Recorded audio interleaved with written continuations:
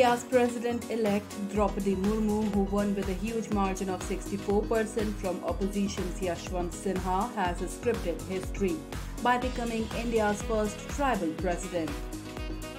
Not just first tribal president, Murmu brings in a lot of many firsts with her. Murmu started her public life as a councillor in Odisha and will be written into history as India's first tribal president and the second woman in the post.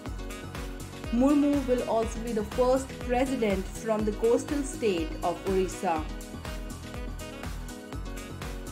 At 64, the woman who will be India's 15th president, taking over from Ramnath Kovind, will also be the youngest and India's first president to be born after independence. She will be sworn in on July 25. News Desk.